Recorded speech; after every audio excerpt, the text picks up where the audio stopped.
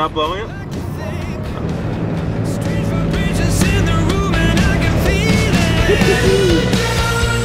What is that?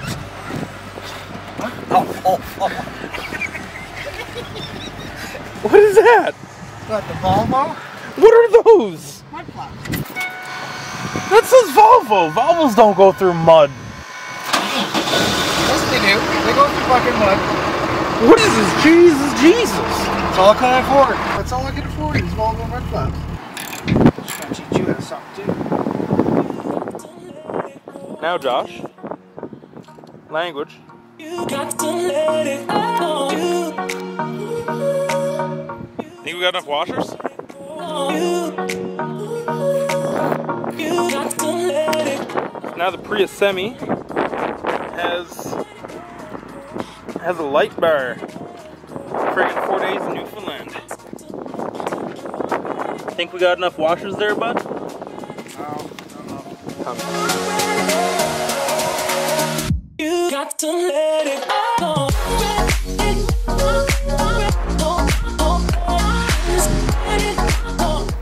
Oh man, that looks terrible. Where's the turbo on this? Oh, look at the little turbo.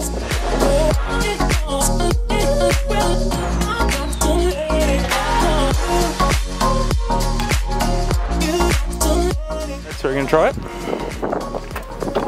Got the upfitter on.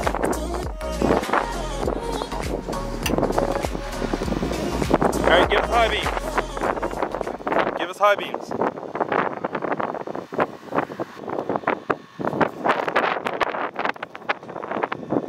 It's not on.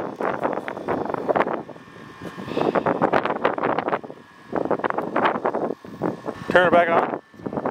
It's not. There it goes. Yeah, the high beams weren't coming on. Now, yeah. Oh, I think I gotta have it started. You got it? Did you turn the lights on? Yeah. Come see it. Yeah, we'll see those moose now. See the mooses.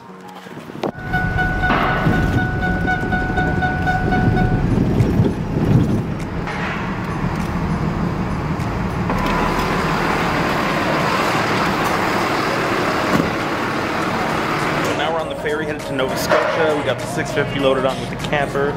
It's a 6-7 hour crossing. I'll see you guys on the other side. And we'll get to actually talking about this truck and why it exists.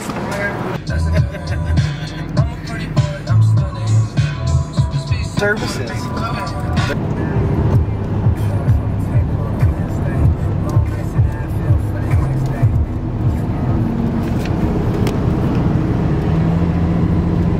Alright, to the floor? To the floor. To the floor, we're gonna power out this turn. How much boost are we making?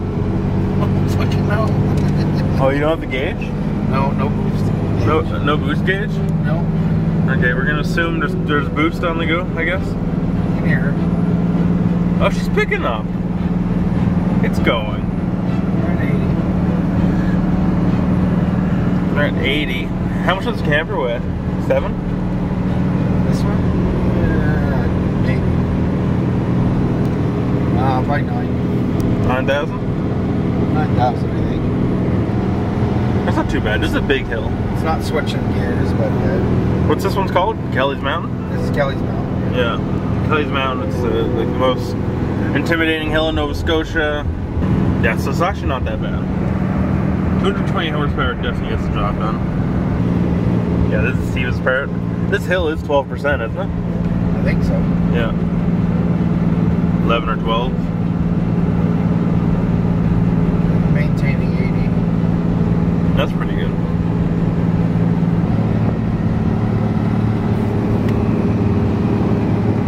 You find that since we put the light bar on that it hauls a bit better? Yeah, that really helps, yeah. How much do you think it helps? I don't know, I think it puts like, you know, an extra 40, 50 horsepower. What did it say on the box? Did you read the box? No, they don't discuss. It's not bad. Oh shit. Yeah, as soon as I turn it on, you get over a bump. Alright, so since we're in this thing, we're going to make a little review on the F-650. It's certainly different. I've only been in a couple transports. I've only driven them maybe a couple times, not very far. It's more comfortable and manageable than that. but it is a whole lot less comfortable and manageable than what I'm used to driving, the F-350 or the F-250. Now I'm pretty comfortable with the interior of this truck because it's like the pre-2008 steering wheel and everything and controls, but the dash is from my F-250 or a truck similar. So it does have all the creature comforts of the smaller, more comfortable trucks. You can use the same seats and everything, but you're way higher. What I find personally is that it's harder to judge where your bumpers are and where you're gonna hit stuff, but after a while, like Josh here, who owns the truck, said after a while you just get used to it and you learn where the corners are. It's something, especially if you're into hot shot.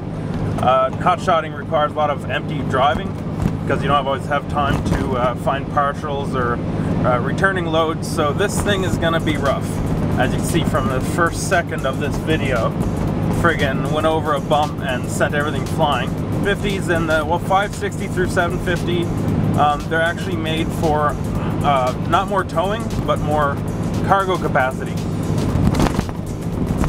They're meant to be loaded, they're meant to be dump trucks, they're meant to be straight trucks, flatbeds. This one used to be a box truck actually. We took the box off it, cut like what, 4 feet off the back? Yeah, about 4 feet, yeah. 4 feet, and then put the fifth wheel hitch, and voila, it was a great truck for towing. They're great, but comparing it to an F-350, F-450 with the same like leaf spring suspension, this one has 12 leaves, First side. 12 pieces of metal stacked on top, and you can feel every goddamn one of them. Passing, even with just a camper on, is nearly impossible. It's basically like going up a hill. You're seeing you can do 65 faster. So that's a bit of a struggle. Something you don't get with the pickup trucks. But now the point of that is that this motor, this Cummins motor, this inline 6, is gonna last, like 4 times, if not more, what a pickup truck motor would last. Now, of course, you could detune a pickup truck, but of course that's modifying. You're gonna lose your warranty. These things are built to work from the factory, and that is the entire point of it. But the wide angle mirrors, you need to be able to see the corner of the vehicle in them. Roll down the windows. Woo! How's that? And 450s are considered as pickup trucks. Is this even in focus? This is probably, the focus on this is probably all messed up again. Oh, it totally is too. Alright, sorry about the focus, guaranteed messed up. 2, 3, 4, 50 Super Duties all have beds on them. They're all pickups. Once you go 550 and up, they're detuned, smaller turbo, they're derated, and they don't come with beds. Now that's usually a good thing for people like us because we can put things like sleepers on them, and you can put more equipment on them. You can mount APUs, like he's got this generator here. There's no good place to put that in a pickup unless you just throw it in the box. So these are easily customizable. It's got the minimizer fenders. These are really better for towing and trucking and just working in general. Where a pickup, the reason why I wouldn't really want to go to one of these, and I'm not saying that I will never, but the reason why I'm happy in the lower, the 450s, even the 350, I mean really the only thing the 350 is missing is the 19.5 in commercial tires. But what this one gains in payload, I find you lose in maneuverability. These are usually longer. You can get the same wheelbase, so, but the 650 anyways is super high. It's a big truck. You're not going to fit it as many places as you could a regular truck. For example, I can take mine just barely through a car wash. Just barely. They spit me back out sometimes when I don't get it lined up perfect. Yeah, it's really annoying. Like $12 gone, you have to go through like 2 or 3 times, but eventually you'll get your freaking truck washed. This thing, not a damn chance. You're doing it yourself, and if you're either really busy or really lazy like me, it's just not gonna get them. It's the same cab, same cab. Just the chassis is different. Yeah. Your chassis. For a long time, they've used the 2000 or the 1999 or 1999 to 2016 cabs. It's the same cab as my F-250. It's just everything else is different. The chassis is different. The front clip is all different. And the only reason they're so high is because they can accommodate taller motors. It's usually your Cat motors, your Cummins, they just have longer oil pans. They usually have longer strokes to provide more torque. So you're just looking at a taller motor. hold more oil, make more torque, and you need the taller truck for that. You're not going to fit a cat motor in a pickup, period, no matter what kind of cat you get. It's also easier to work on. You get more equipment underneath, power takeoffs, and of course if you're using a dump truck, then you can get a bigger dump bed on these. So yeah, that's just an overview and what I think of the F-650. I've been in and around it now for a few days. Oh frick, that was a week, wasn't it? Close to a week. Yeah, we were supposed to be getting to our destination. We were getting to tonight 4 or 5 days ago. Something like that. Well, you were supposed to be there a week ago. That's bad. I'm so sorry. I was supposed to be going to Edmonton a week ago. Yeah, you would have been in Edmonton now if it wasn't for me.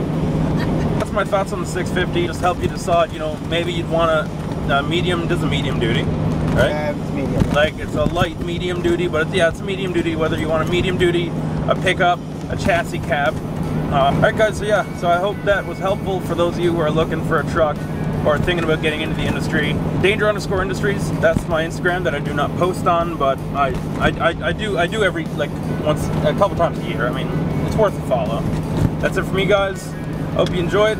You guys have a good day. We'll get the sunset. Hang on, we'll go to 35 now. Get the sunset. It looks like shit.